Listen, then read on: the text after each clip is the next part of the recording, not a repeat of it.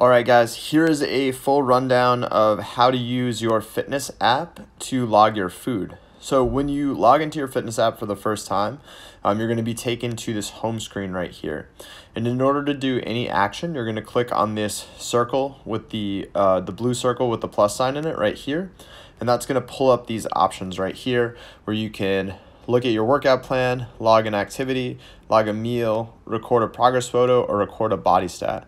For the purpose of this video, we're going to be looking at the meal recording option. So we're going to hit that middle circle right there with the fork and spoon on it. This is going to bring up this menu right here, which will allow you to take a picture of your food if you want. It'll also allow you to log a pre-saved meal right here, where you can add a meal. So if you're eating something on a regular basis, say you have a regular breakfast over and over again or a similar lunch, you can add that meal and quick add it from here if you don't want to have to add it individually each time. Right here, you can also log snacks or other meals. So if you've eaten something frequently in the past, you can re-add that meal. Now back to adding the first meal right here. So you can take a photo or not. If you want to skip the photo, you could load a previous one or you could take it here, but I'm going to actually skip for our purposes right here to adding the food. Once I skip here or I've added that, it's going to bring me to this menu right here. In the top right hand corner, you can see I have the option to scan a barcode of the food in front of me. So you can always scan that barcode. But if I don't have that option, I can manually find food in here. So I'll type in something like bread right here, and that's going to bring up some options for bread. So I'm going to try to find the option that makes the most sense for the food that I'm eating in front of me.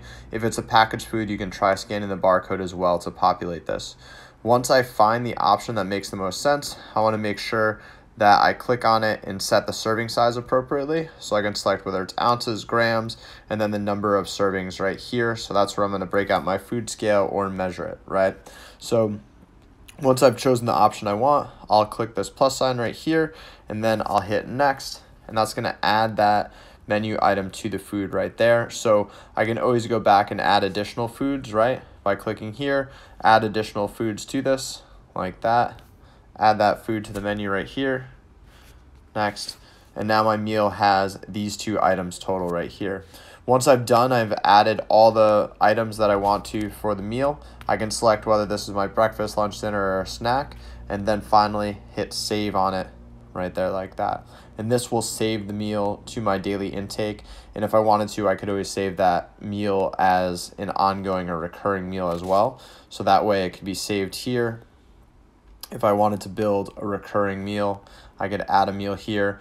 Once it's saved, then I can always bring it up in the future. So this is a pretty simple and easy way to track your food.